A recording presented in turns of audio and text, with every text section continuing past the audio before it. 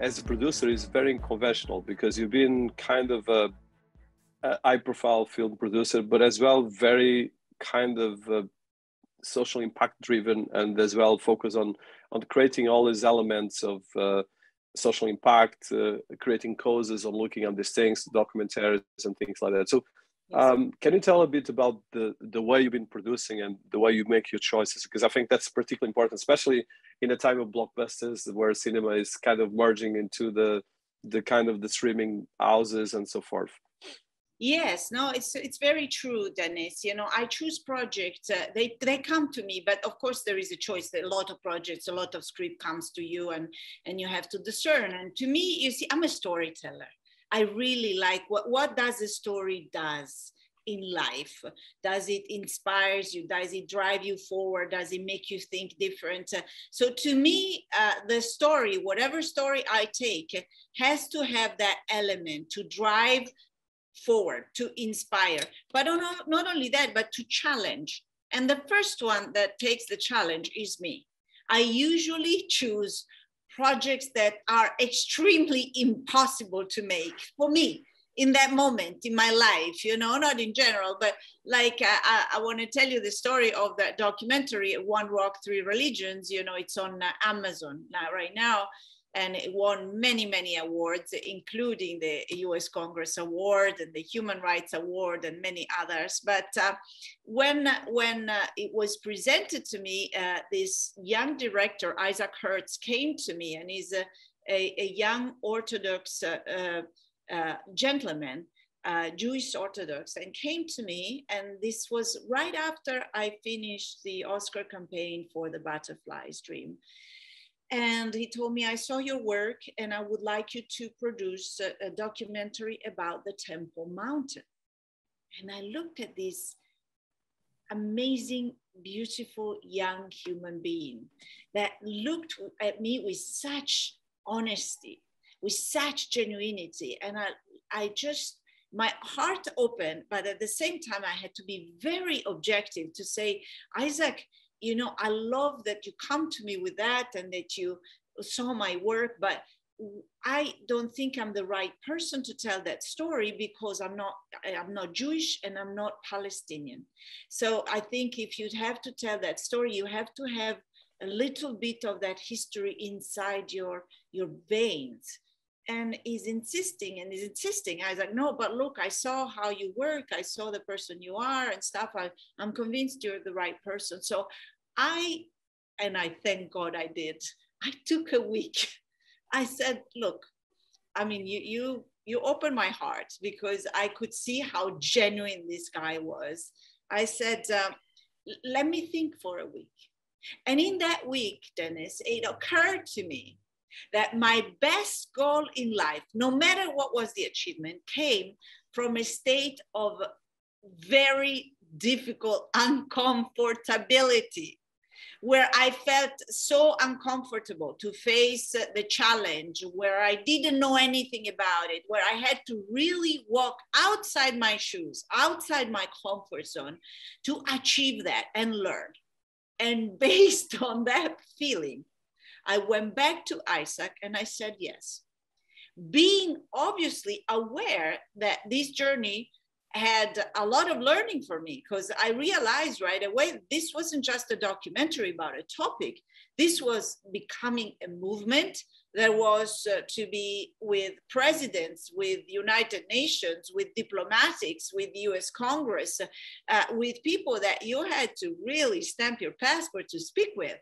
Not only to interview them, but to be even seen by them. And so I started this journey with incredible humility, because I understood this is something I do not know. This is something I have to learn from scratch. So let's start this journey. But when in a storytelling, you know, even the Cinderella story, there is that kind of enlightening moment that says to you, if you do approach with that kind of candid spirit, the universe helps you. And it's always been like that. I'm a firm believer that an artist has to have this belief ingrained inside their instrument, you know.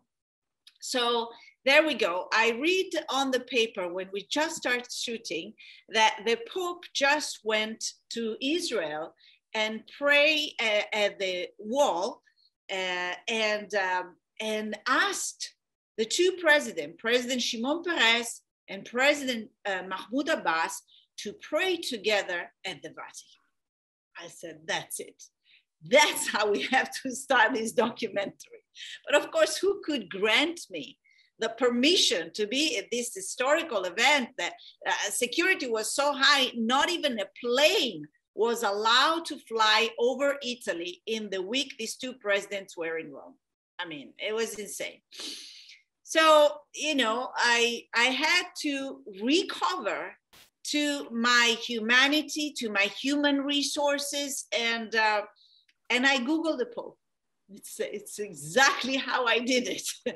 I Googled the Pope, the Vatican, and I found out that there were 30 minutes every day that the Vatican would take phone calls. Obviously, most of these phone calls were to visit the Vatican garden and so on, you know, stuff like that.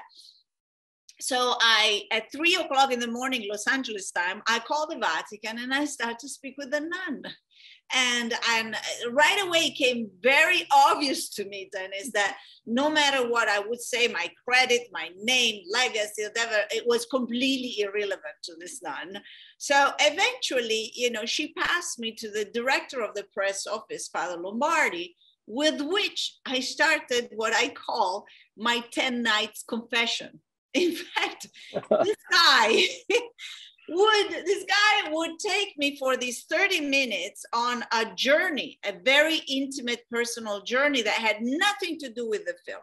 It was about my personal choices, my life, my feelings, my relationship with my kid, my family, and on, my beliefs. And at the end of the 30 minutes, every night, 3 o'clock in the morning, I remember, it would tell me, okay, Valentina, let's continue this conversation tomorrow. Call me back. And this went on for 10 nights until we were like 3 days, I swear to God, 3 days before this historical event. And I'm like, Father Lombardi, I mean, now it's been 10 nights that we're talking. We have to make a decision in here on how to go farther on. We have this meeting coming up and I have a crew that have to pass all security, CIA, forget it. And it's like, very well, you're going to be the only one filming at the Vatican. And there we were 3 days later with Pope Francis in the Vatican garden and these two presidents. And that's how it goes. And I tell this story to young filmmakers that always believe, oh, but if you're not somebody, if you don't have enough money, if you don't, it's the story that has to carry you, not vice versa. You have to find a way where the story is carrying you, where there is a thread that you are following, just like Hansel and Gretel with the little white stones in the story, you know, like just like Cinderella with the fairy coming up and putting the dress and knowing that at midnight the dress is gone. You know, you have to follow the story. You have to find the thread. I believe that a leader is leading people, but a leader is led by his own cause. So in my case, the film is leading me. The story of the film is leading me.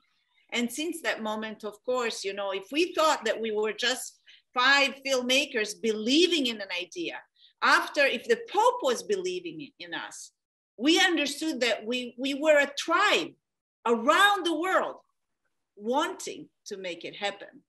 The film obviously won 18 international awards, the US Congress, and since then, obviously, the courage of believing in a story, the courage of breaking boundaries and finding subjects that are uncomfortable or maybe unlit by society, yes, drove an appetite in me, for sure.